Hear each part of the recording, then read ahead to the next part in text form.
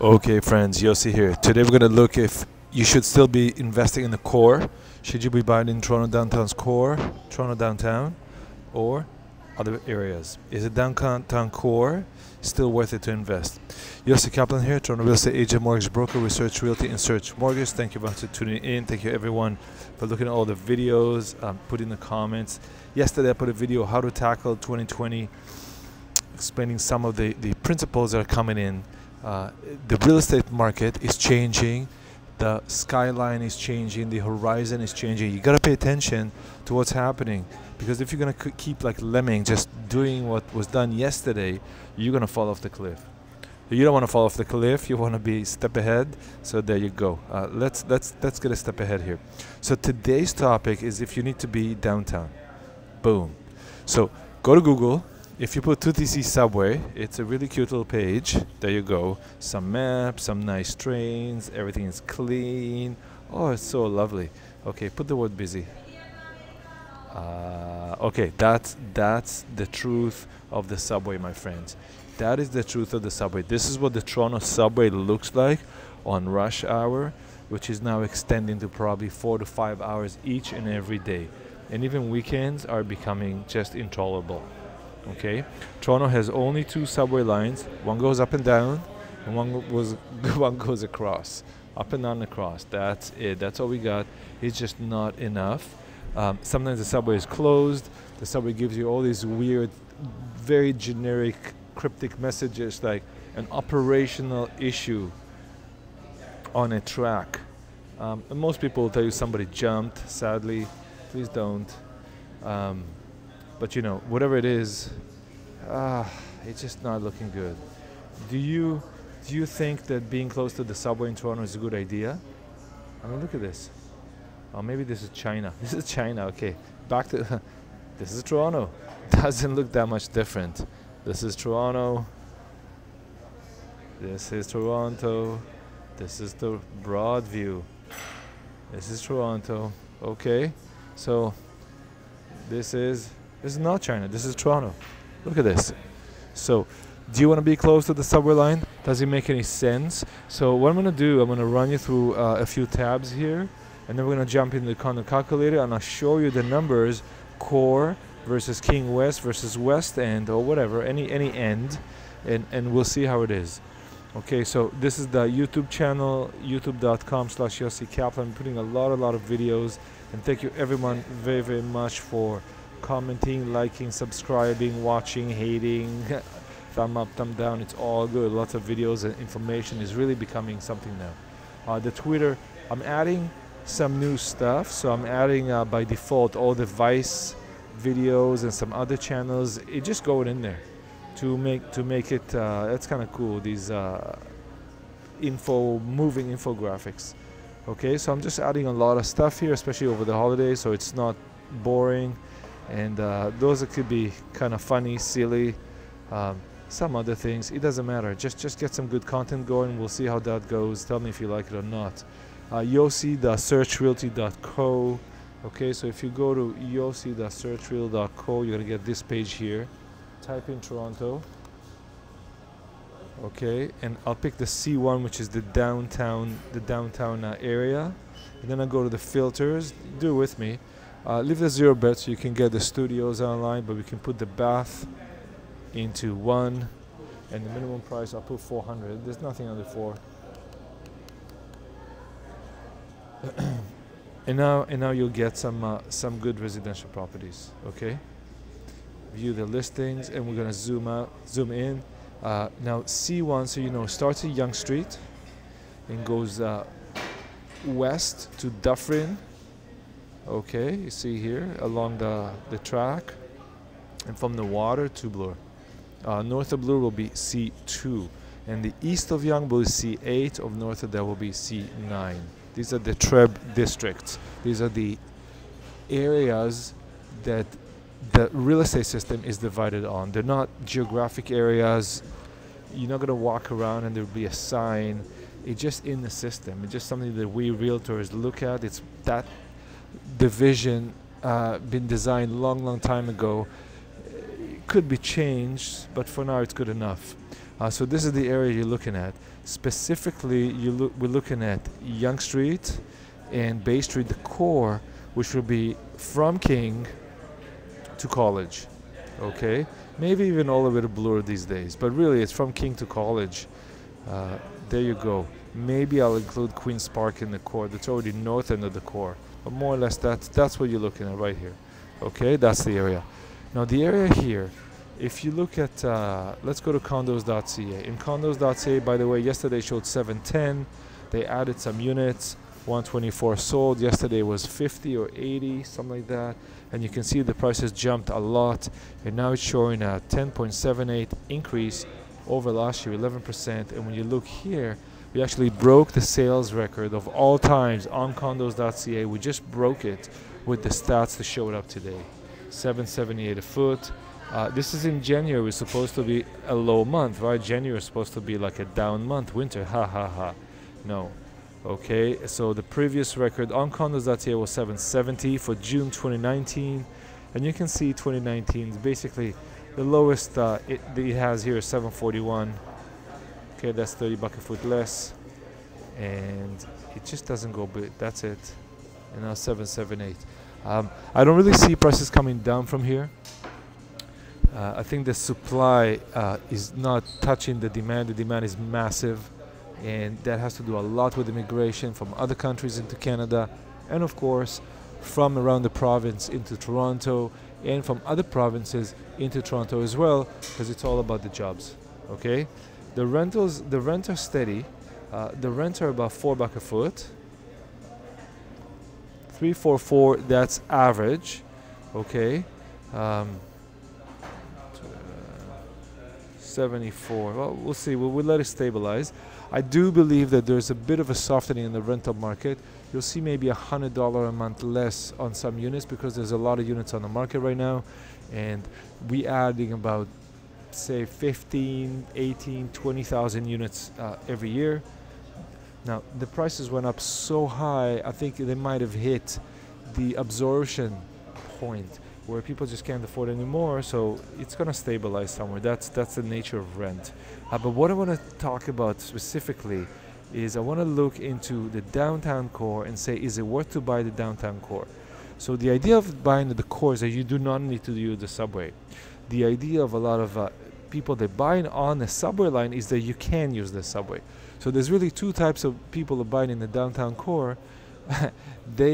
Most of them want to be on the subway, mostly because they come from China, which is subway dominated, and I've been to Hong Kong. Yeah, you gotta be on the subway. That's the prize, that's the goal, that's where you want to be. And a lot of money coming from Hong Kong, especially these days. Therefore, Hong Kong money knows that it wants to be close to the subway, so it's buying next to the subway. But maybe it's not looking at these pictures here, and maybe it didn't actually try to be on the subway at rush hour, even not at rush hour. It's just not fun. Rush hour overcrowding, yeah, it's just insane. Okay, that is not fun. So what we're gonna do here, we're gonna look at a few things. So here's the Toronto map. Okay, that's a 3D map. Let me zoom in here, and we're gonna zoom in. You see, it's huge. The place is massive. Okay, we are living in a massive place. There's lots of room. There's tons of room. We do have a green belt running. Nonetheless, above the green belt, below the green belt, there's so much room to build. We're coming from an era we used to, live in villages, and we're still thinking like we lived in villages. One family, one home. Forget about it. We have to live up. We have to live in a vertical manner and make all these vertical construction things very good and viable. So that's how we do it. And right here, when you zoom in, you see that the core, that's the core right here. That's the core right here. It's not that large. And what you're going to see in the core along Yonge and Bay Street are buildings of 60, 80, and 100 stories coming up very soon. Just everywhere. I was at the high floor at 488 University the other day. So it's here, right here. And I was able to see 522, so it'll be somewhere down here. Well, yeah, I don't think it may not show exactly on that, but this is the corner, Dundas and University. Okay, and when I was looking south here, you just see so many buildings, and they're all in the shade. None of them actually have sunlight anymore. So when you buy, when you buy exposure, it doesn't really matter. You're gonna get a little bit of a discount if you buy northern exposure, and you're gonna pay a little more if you buy southern or west exposure. East is also good, but if you're looking into another building, does it really matter which way you face? You gotta be in the unit and see what it is. If you're buying pre-construction and you're all happy that you bought south-facing unit on the 40th floor, just to discover 3 years later you walk into this unit, you see there's a building 100 feet across from you, and that building is also 60 stories, and you're looking into just a brick or a glass wall. So views don't really count anymore. You're paying $1,500 a foot, $1,800 a foot, $2,000 a foot for this unit. Does it make any sense? How much rent you're gonna need? I'm gonna show you in a second.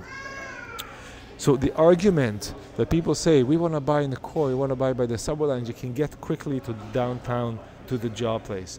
Well, how many job places are actually in downtown? There are quite a few.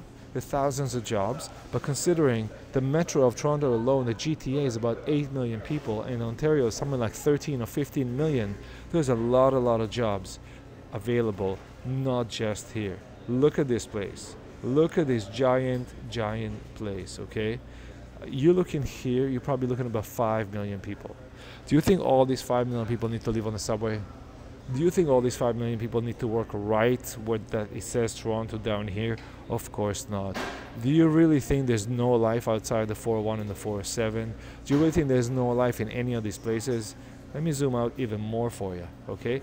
This is the real Toronto right here. This is the real Toronto. It's all along the lake. Yes, there's a big center here, but all along the lake, these are your opportunities. If a year ago or 2 years ago, I would say, you got to invest in Toronto, you got to go King West. I think if you can afford King West, you should. If you want to buy downtown, I don't know. I would like to see the unit or get something very special. For example, 488 University is a very special project. I think that one is totally worth buying, especially now because we see an assignments at the $1,200 a foot. That's totally good, because across the street at 481 University, where the TD Bank is, they're selling at $2,000 a foot, $1,800 a foot. So I can get the same product on the subway line for a third less. So if you can do it, I would. If you're not and you're thinking about it and you're not sure, every month, like I told you at the end of last year, it's about 1% more. So you're going to pay 1% more. So that $600,000 unit will cost you another $6,000 every month, and at the end of the year it'll cost you 12% more, something like the $670.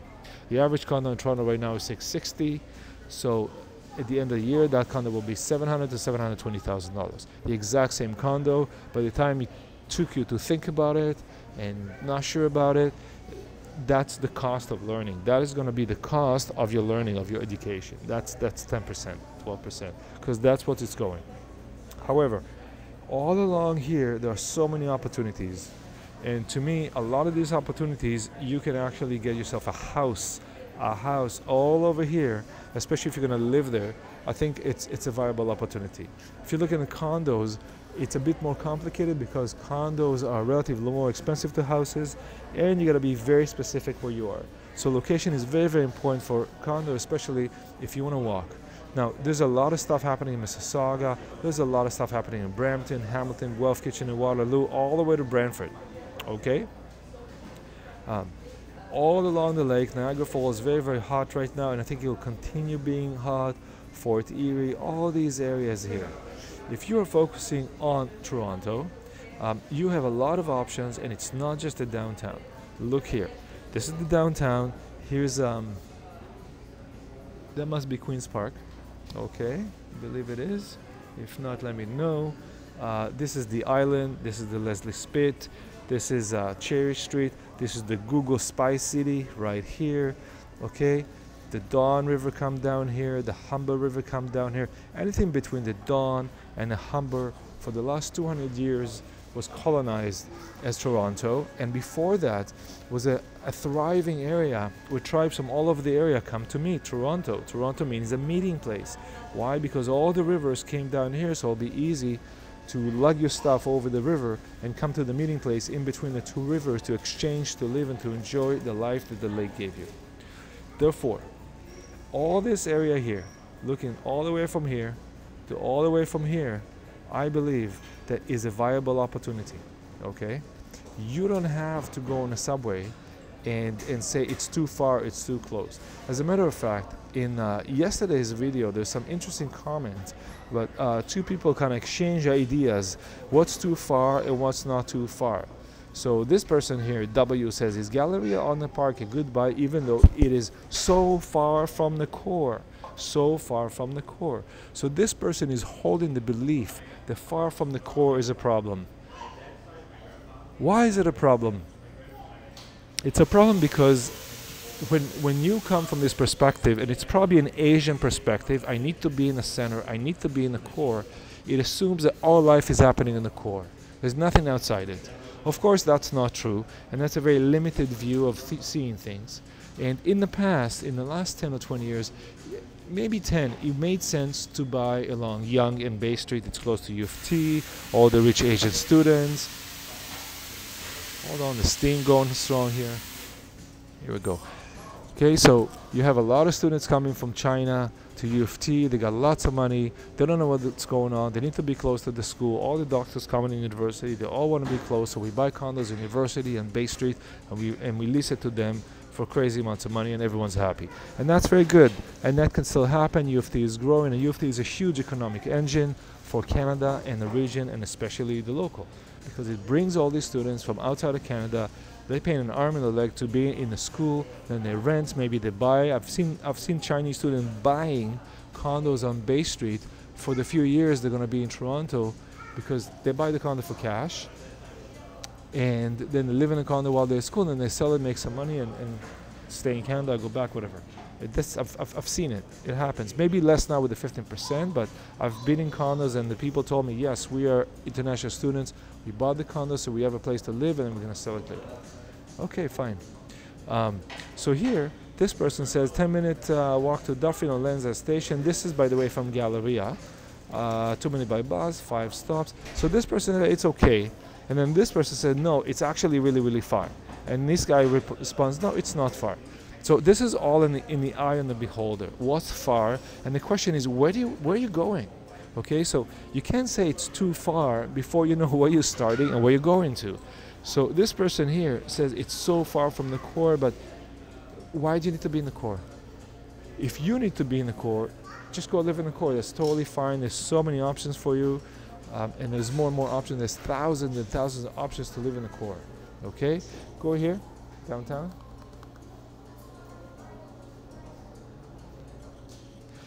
And you can start unchecking areas here, and that's what I'm doing with Condos.ca. One day they'll hire me to be the spokesperson. Okay, so I'm just removing all these areas. I leave the waterfront. Maybe they have an area called Core. Oh, they do. Okay, here we go. Core, just the core.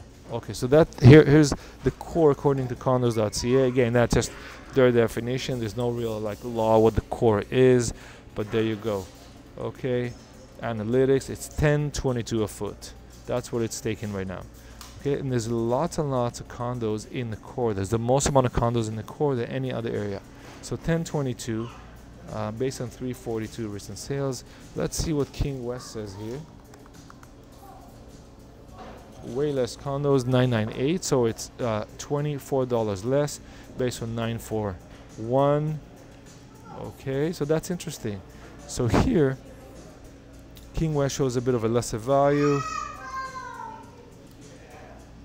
Queen West is actually doing really well with 1066, better than the core, and 10.6 condo values increase, and the core itself was 3.5.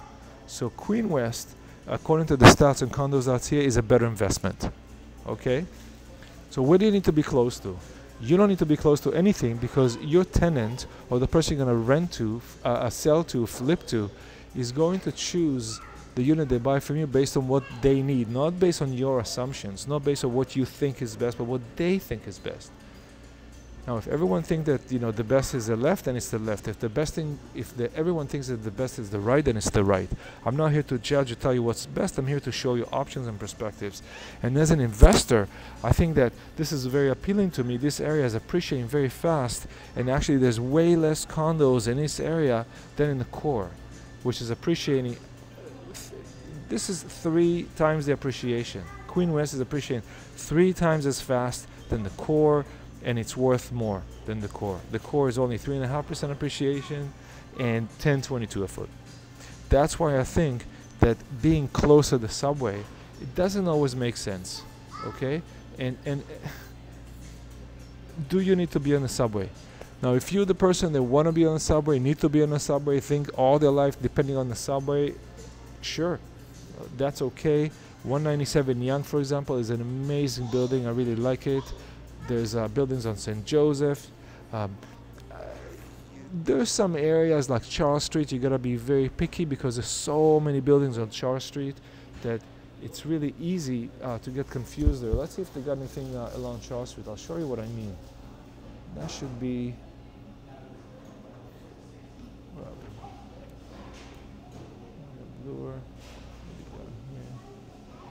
So it'll be here. Well, clear everything. Okay, so 1081 a foot, and the condo values here have gone down based on 391 sales. That means the Younger Blue is actually going down in value. It is still very expensive, but according to CondoCalculator.ca stats, it actually went down, which is really interesting. Queen West went up by 10.6%. Core went up by 3.5%. Younger Blue went down. That means that it reached a peak of price at which the market is saying that's all I'm willing to invest here. Okay. Now here you go, 877 a foot. That's a lot of old buildings here, and less sales, of course. So a lot of old buildings, lower dollar per foot, probably higher condo fees, but it still go up the price. You can see here 935. That's still quite cheap, relatively 8.2, but it's going up good. Okay. So I think you get the idea. If you start to look at these things from a big perspective, you start to see other areas that are doing better than the core. Okay, that's cheap. 20% increase. It's only 18 sales, but you can see if anything coming to the market in the Kensington area, everyone wants it. That's also Chinatown. Okay, Alexandra Park has got nothing, so it's just a bunch of old stuff. Same here. Okay, you really have to be in an area. Casa Loma went down by a lot, by 105 sales. That could be a lot of the expensive townhomes that went down. That's really interesting, actually. 5.2. Okay, but you go just across the street and it's 9.2% increase. So it's hard to tell from these numbers, but overall, you want to see.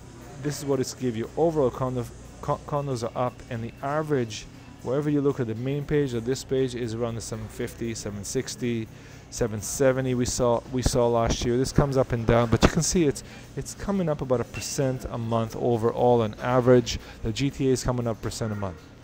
So if you come up 1% a month and you can invest less, why wouldn't you do it? I mean, if you invest more, yes, your 1% will be worth more, but your risk is also much, much higher. Maybe you can split your investment. Instead of buy $1.2 million unit, you can buy 2 of them, 500,000 and 700,000. So take a look here, the Condo Calculator. I'm putting here Toronto Core, 1 bedroom, 500 square feet, Toronto King West. King West probably not even, like, I'll just leave it there, and West End. And let's say that the core, let's say right now with the core, you paid per foot, there's my list here. Let's say I paid $1,700 a foot for the unit of the core. So I paid $850,000 for the 500 square feet, which is happening these days. And then I paid $725 in King West, $1,450 a foot. Then I paid another area, I paid $1,200 a foot. Okay, this is the exact same unit, just because the location is different, I'm paying various prices, so higher or lower PSF. So the deposits 170, 145, 120. Then my 4 deposits of 5% each comes to 42.5 in this case, 32,250 in this case, and 30,000 in this case. And my total deposit is still the 20,000, and the mortgage got to take is 680 here, 580 here, 480 here. Amazing how it lined up. The maintenance fees, I'm giving a reasonable maintenance fee. That's 350 a month. I think it probably 400 by now. And let me put it 0.8. That's 400. Municipal tax, that's probably high. I think that'll be a little lower. The city's not going to assess it that high because it's still 500 square feet. And obviously you can see that I'm paying more tax for the same unit in this location because it's by percentage. So that is another thing. You can actually appeal that, but we're not going to get, that's a whole other complication. And the mortgage, let's see, let's give it 2.99%, 3%. So 3,200 here, 2,700 here, and 2,268 here. And my total monthly cost for the core unit, the unit that I paid $850,000 for, 500 square feet, and it cost me about $4,000 a month. This unit that I paid a little less, I paid $725. I paid $125,000 less. It's going to cost me $3,443, say $3,500. And this unit here is going to cost me $2,900 a month. Okay, so now let's look at my break-even cost. So my break-even is my cost. So this is the same, $4,000, $34, $29. The cost per bedroom, since I have only one bedroom in each of these units, then it's the same cost. And the dollar per rent required is almost $8 a foot here, 6.89 a foot here, and 5.849 a foot here. Now when you go back to Condos.ca, if you look at the rentals and the leases, my average is 3.44 a foot. So this is about half of what I need to achieve. Double that will be about here. So I'm only achieving about half on the average. Obviously King West, the rent's a little higher. So let's put King West here.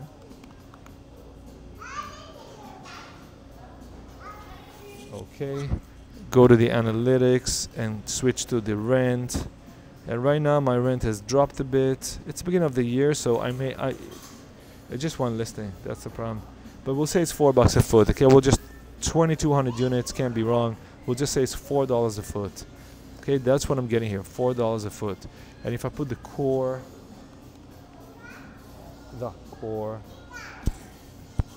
go to rent, it was $4. It's actually just the same.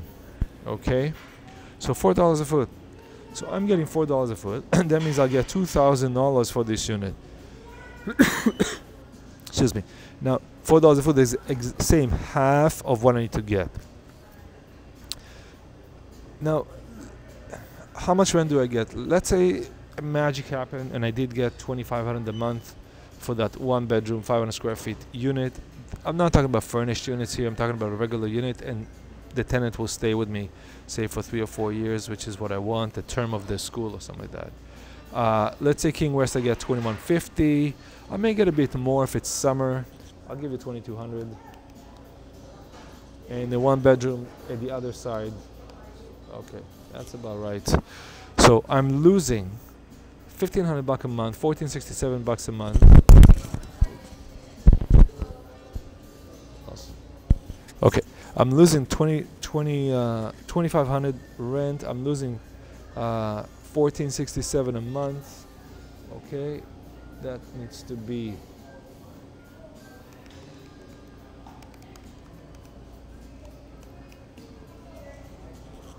that's my gross income. No, that's my income. Okay, I'm losing here $1,243, and I'm losing here $818 a month. Okay, now I can obviously balance it by putting that funds back into my account every month out of pocket, or increasing my deposit. But for the sake of arguments, you can see that this unit here will lose $18,000 a month. We'll lose $15,000 a year. Sorry, 18 a year, 15 a year, and 10,000 a year. And the return is negative at 10.36%, 10.28%, 18%, and that's cash on cash flow analysis. The investors are hoping, of course, that the units will go up and up and up, and that's how they're going to make up for these numbers, which I guarantee you they don't actually calculate. But how much more can a unit that's been sold at $1,700 a foot go up? Let's say it went up by $100 a foot. That's only $50,000. So now the unit will sell to the next person for $900,000. That doesn't make any sense because the cost of selling, the real estate, the taxes, the lawyer, the headache, getting the tenant out, all these things, maybe some vacancy, it's going to cost way more than $50,000. So that's not worth it. So I need to wait until the unit worth at least $1 million in order to do that. So at $1 million, that means it went up by $300 a foot to $2,000 a foot. 1 million. There you go, $2,000 a foot in order for that unit that I can flip it. But that's going to take a little longer. Even though the market is going up by 10% every year, the market is going up by 10% every year is the resale market. Is a market that is currently averaging $764 a foot or about $1,000 a foot on a resale downtown, right? So the resale market downtown, how do I do this? The resale market downtown, that's the accumulation average of all these areas here, is giving me about $1,000 a foot, $991. Say $1,000, okay? The units that I'm buying now is $1,700 a foot. It's going to take a few years for the entire market to come to $1,700. That means that those units bought at very high prices may have to wait a few more years until the market catches up to them. So if the building actually takes 4 or 5 years to build, you may have done a really, really good deal because by the time the building is built, the market is expected to reach that kind of price because all pre-construction now is really buying future price. You're buying it to the future. And that may make sense to you, and the rent eventually will come up and catch it. Okay, because the rents, you see here, the rents has reached the peak. This is just the beginning of the year, but it will slowly catch up, not as fast as sales. That means that your ROI throughout the years is going to get lesser and lesser. That is the case why I'm telling you guys to start looking at assignments and start looking at resale. The new construction game is becoming very difficult downtown because if you want to be close to the subway, you're going to pay crazy prices that you just can't pay for them through rent. So you have to flip it. You have to flip it for very, very high rents. But the problem is when you flip it to very high rents, so for very high rates, the rents you're going to achieve, the next person who's buying from you the assignment will be hard pressed to achieve these kind of rents, because if we're averaging $4 a foot, even $5 a foot in rent, and I need to achieve $9 or $10 a foot, there's a huge discrepancy here. So whoever's going to buy the unit from you at $1 million is, you know, because now when it's $1 million, the carrying cost of it went up by $500 a month or $600 a month. That's $20 a day more every day for the unit. Can you get that rent? So that's a conundrum here. Okay, that is a conundrum, and that's what you got to do. You got to make sure that what you buy makes sense to you, and you can actually live with what you buy.